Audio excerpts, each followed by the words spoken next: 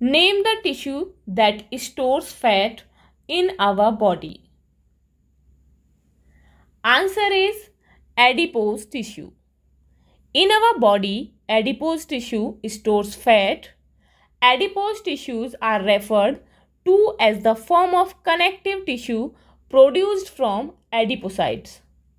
Despite the fact that it further pads and helps to protect the body, its primary role is to store energy as fat. Stoutness is not based on the measure of body weight in creatures like humans, but on the measurement of muscle versus fat, specifically fat tissue. Two types of fat tissue occur in warm-blooded animals: white fat tissue and darker fat tissue.